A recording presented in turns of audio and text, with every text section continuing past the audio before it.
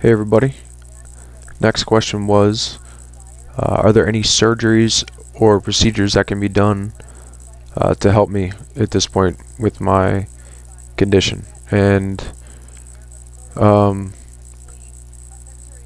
guess there could be. They're doing experimental stem cell surgeries with in certain circumstances, but as of right now, as I understand it, it's lower level. People generally that are injured in the thoracic level or lower, which is it's well below mine. It's down, if I have this correctly, it's cerebral, which is, I'm considered a C4. Cerebral, and then what is it? Cerebral, thoracic. I'm forgetting something already. Cerebral.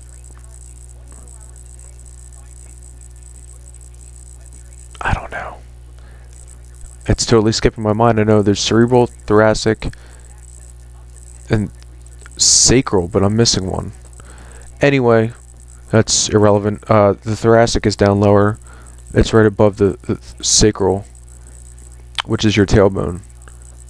So they're doing surgeries, experimental surgeries to help people with those level injuries, which would be stem cell, and that even takes time to prove itself,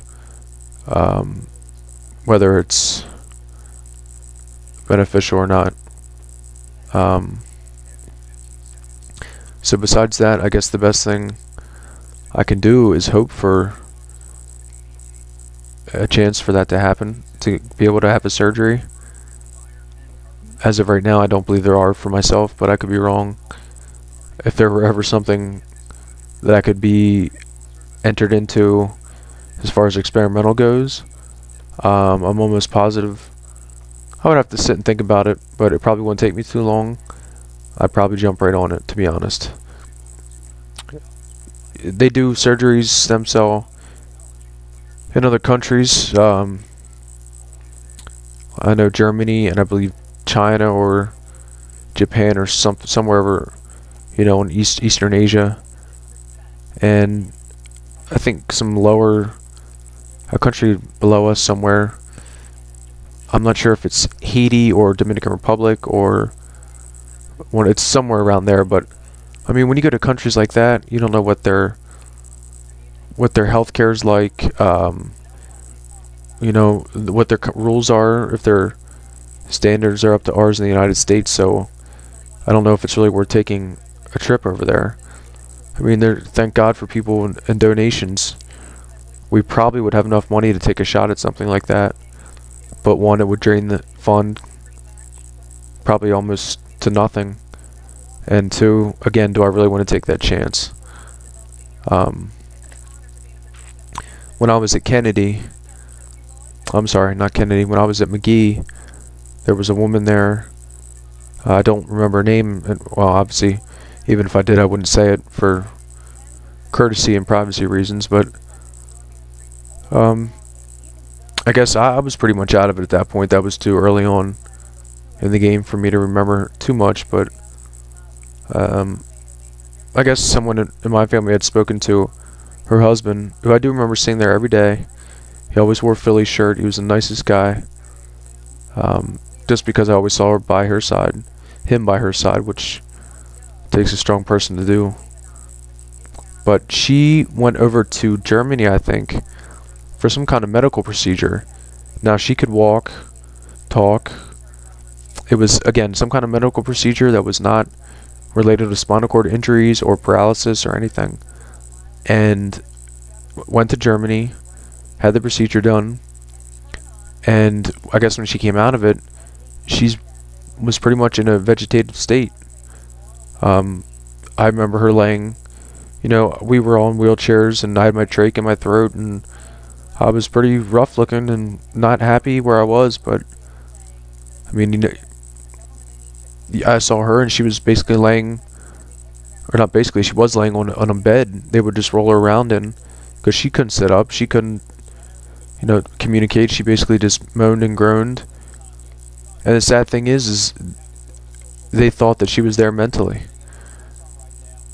And there was nothing that they could really do at this point. I mean, who knows where she is now, but I can't imagine that she's much better, although I hope she is. But again, I'm venturing off here. But when you go to other countries for procedures, you're taking a chance, I believe. So, I would not do that. I don't think. I think if I would, it would probably be East Asia because how smart those people are there. I would trust them more than anybody. But here in the United States, I would positively enroll in like an experimental procedure. I mean, I do have a lot to lose, but I mean, because what happened to that lady in Germany could easily happen to me here.